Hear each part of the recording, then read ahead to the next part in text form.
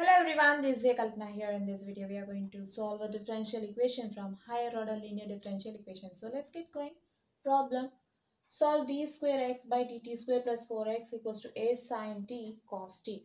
So here x is the dependent variable and t is the independent variable. Right. So firstly, let's find order and degree of the given differential equation. Identify the highest derivative here. D square y by d square x by dt square is the highest derivative, so our order will be 2, and the highest power of the highest derivative is a degree, so degree is 1. Coming to the problem, now let's write the given differential equation in operator form. Solution. Given differential equation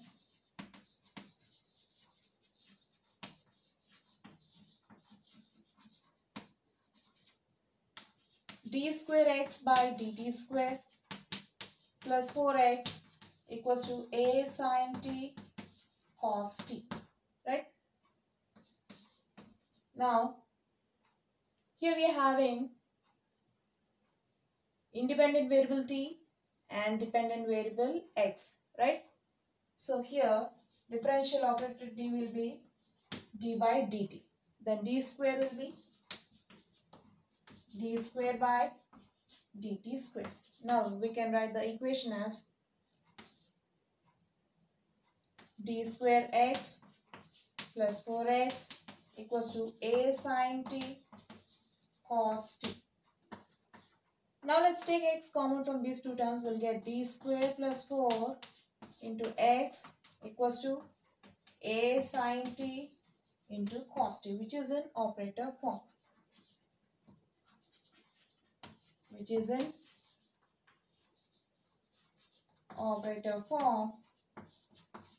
F of d into x equals to q, right?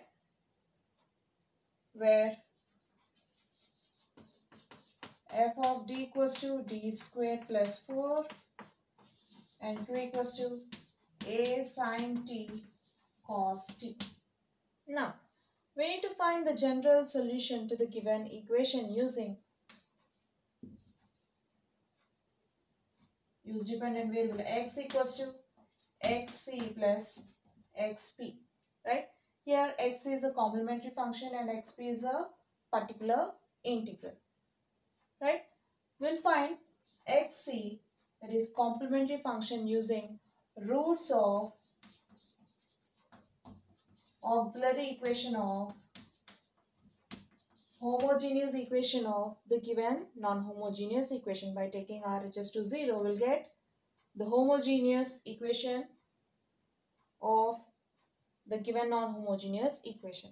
Okay, and we'll find xp using 1 by f of d into q. So firstly, let's find complementary function using the auxiliary equation.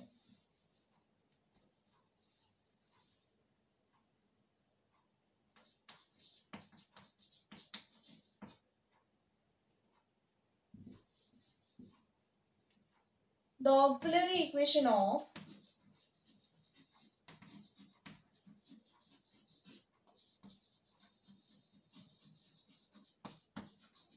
f of d into x equals to 0 is f of m equals to 0, where f of m equals to, we are having f of d equals to d squared plus 4. Replace the differential operator by m, then we'll get f of m equals to m squared plus 4. Then our auxiliary equation becomes m squared plus 4 equals to 0. Now find the roots. We can find roots in two ways. Okay. Now take this plus 4 to RHS, will get minus 4.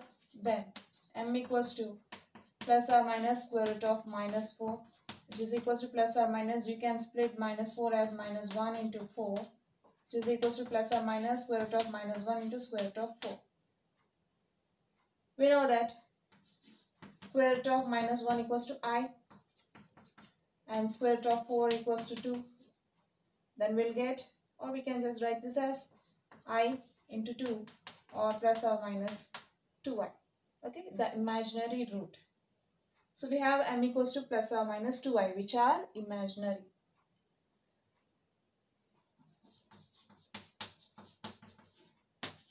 Now, we can also find roots in other way. Just write this plus as minus into minus. Okay, we just wrote plus 4 as minus of minus 4. And now write this as minus 1 into 4. We know that I square equals to minus 1 and 2 square equals to 4, right?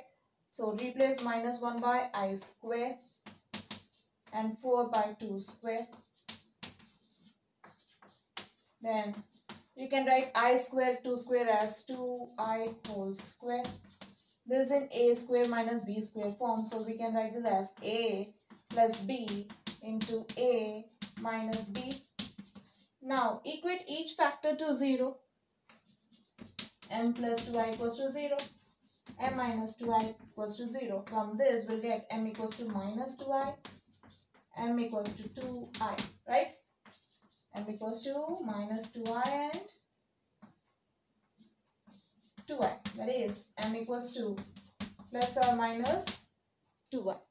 So we got complex conjugate roots or imaginary roots.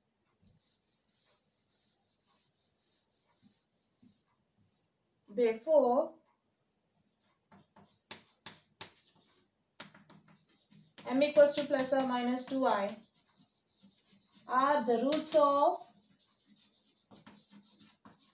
f of m equals to 0. That is our auxiliary equation, which are imaginary or complex conjugate.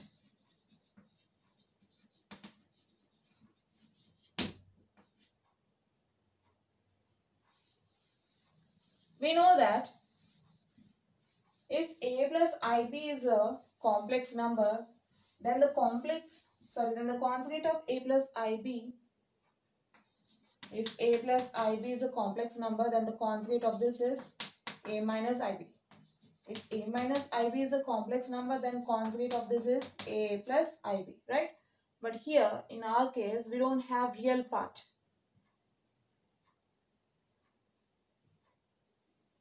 Then for plus ib, conjugate will be minus ib. For minus ib, conjugate will be plus ib. Okay.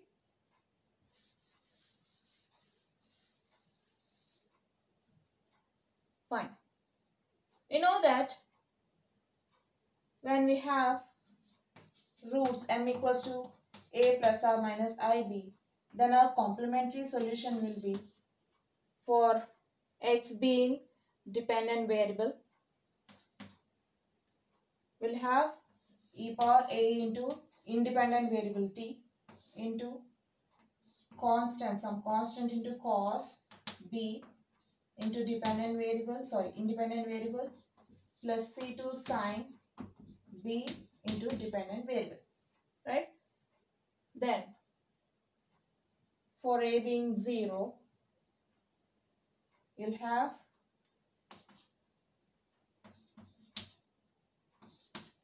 e power 0 into t equals to e power 0, which is equals to 1, right? Then we have 1 into c1 cos bt plus c2 sine bt. Now let's write for b equals to 2.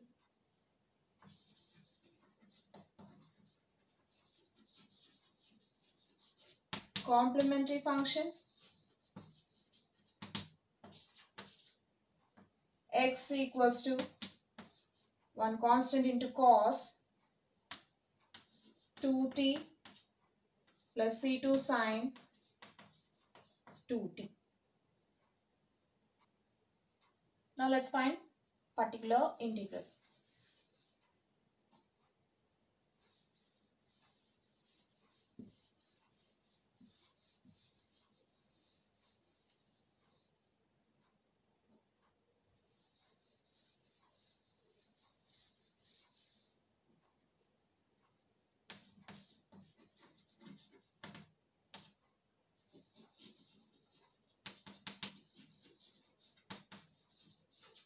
We know that particular integral, say xp, is given by 1 by f of d into q. This is equals to, we have f of d, d square plus 4 into q, a sine t cos t. Since we know that 2 sine theta cos theta equals to sine 2 theta. If we take this 2 to RHS, we'll get sine theta cos theta equals to sine 2 theta by 2. Now, for theta equals to 2, we can replace sine t cos t by sine 2t by 2. Right? Then we'll get 1 by d square plus 4 into a into, replace sine t cos t by sine 2t by 2, since sine t into cos t equals to sine 2t by 2. Right? Now we can write this as a, which is considered as constant, into 1 by f of d, d square plus 4 into sine 2t by 2. Otherwise, we can just write a sine 2t by 2 as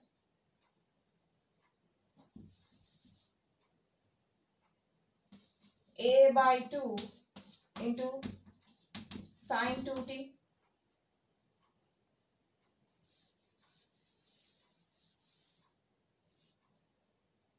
which is equals to a by 2 constant into 1 by f of d plus sine 2t. Okay, this is in 1 by f of d into sine ax form. Right? Or already we have a, right? Let's consider it as some b, for b equals to 2.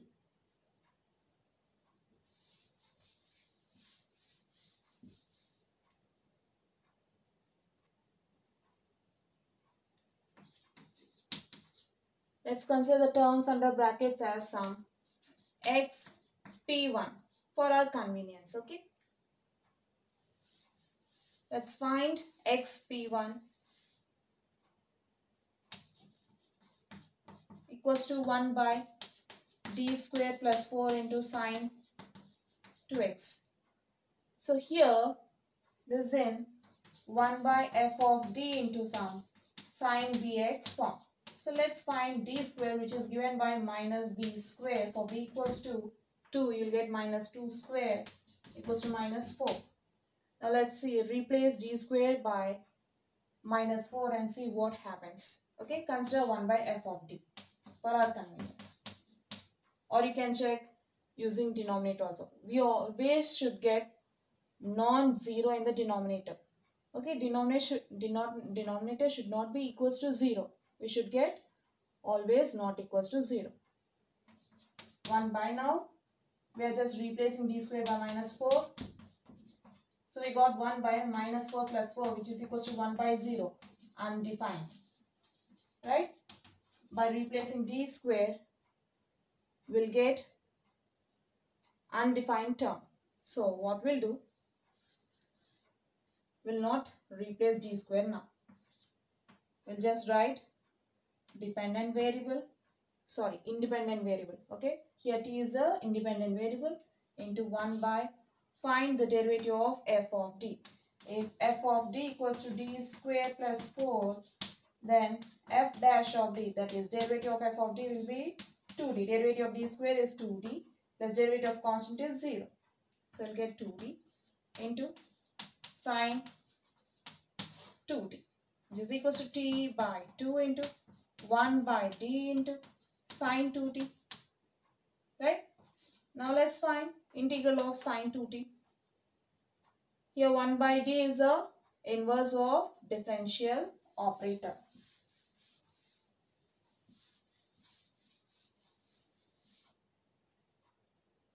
This is equals to t by 2 into integral sine 2t into d, which is equals to t by 2 into integral sine 2t is minus cos 2t by 2, which which is equals to minus into plus minus t cos 2t by 2 2s are 4.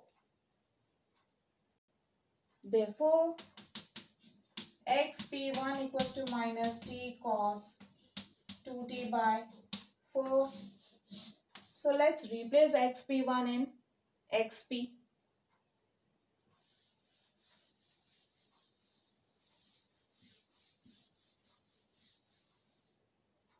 Since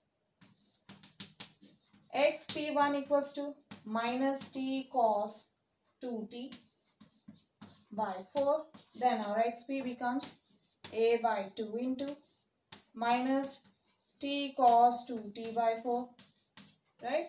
Or you can just write this as a by 2 into minus 1 by 4 into terms involving t, right? This is equals to minus a into 1 minus a by 2 4s are 8 into t cos 2t,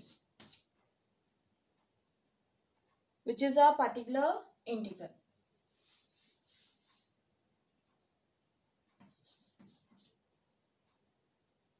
Now let's write the general solution. The general solution is given by x equals to complementary function plus particular integral. Okay. Here x is a dependent variable. Okay. So instead of writing y, always we used to write y, right? But here we have x as a dependent variable and t as a independent variable. So we choose x.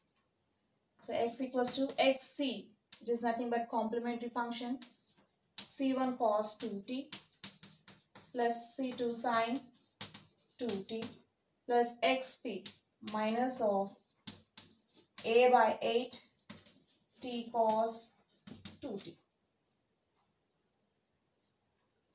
So we have seen a problem from higher order linear differential equation in this video. Hope you'll understand. We'll see you in the next video. Until then, bye bye.